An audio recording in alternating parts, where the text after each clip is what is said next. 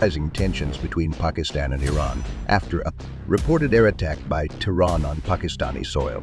Pakistan claims the strike resulted in tragic consequences.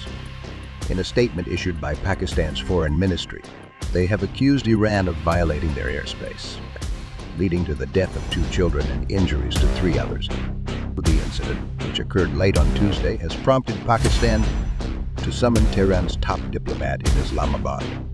Social media reports indicate explosions in the mountainous Balochistan province, where the 2 countries share a nearly 1,000-kilometer-long border. Pakistan condemns this violation of its sovereignty, labeling it as completely unacceptable, with the potential for serious consequences. The Foreign Ministry's statement did not specify the exact location, but 2 Pakistani security officials anonymously told the Associated Press that the Iranian strikes damaged a mosque in Balochistan's Panjshir district, approximately 50 kilometers inside the border. Iran's state media, however, provides a different perspective. They claim the targeted sites were 2 bases of the armed group Jaish al-Adl in Pakistan.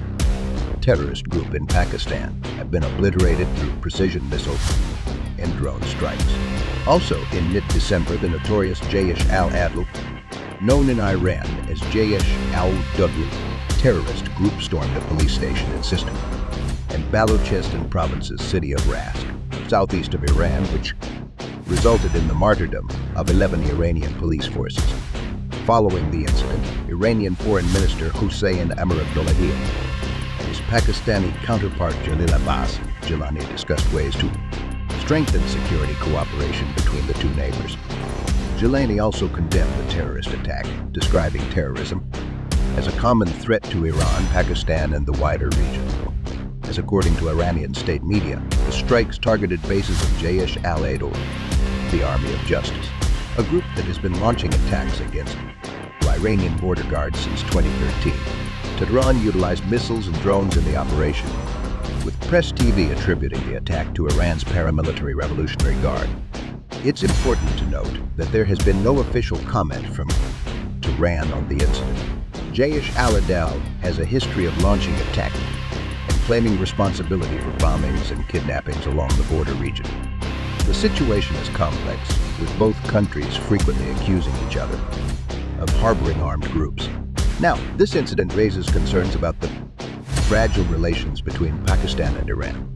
Both nations have previously accused each other of supporting or allowing militant groups to operate from their respective territories.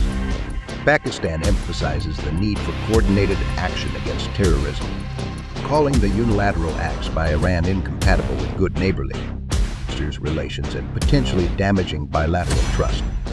In related developments, Iran's recent missile strikes into northern Syria and Iraq have also drawn criticism. Iraq has called these attacks a blatant violation of its sovereignty, leading to the recall of its ambassador from Tehran. We'll continue to monitor these developments and bring you the latest updates. Our thoughts are with the victims and their families affected by these incidents. Also, the head of Iran's Revolutionary Guard's Aerospace Force, Amir Ali Hajizadeh, said on Tuesday, January 16, 15 missiles were fired from 3 Iranian provinces at targets in northern Iraq, adding the operation was successful. The attack set off an unusual row between the neighboring allies, as Baghdad recalled its ambassador to Iran in protest, and Tehran insisted the salvo was intended to deter threats from Israeli spies. Iran's Revolutionary Guards hit what they called an Israeli espionage center in Iraq's semi-autonomous Kurdistan region. Iranian media reported late on Monday, January 15, while the elite force said they also struck in Syria against the Islamic State. Over the years, Jaish al-Adl has launched numerous attacks on Iranian security forces. In December, Jaish al-Adl took responsibility for an attack on a police station in Sistan, Balochistan that claimed the lives of at least 11 police personnel, according to Al Arabiya News reported. Sistan Balochistan borders Afghanistan and Pakistan. The region has a history of clashes between Iran's security forces and Sunni terrorists, as well as drug smugglers, Al Arabiya News reported.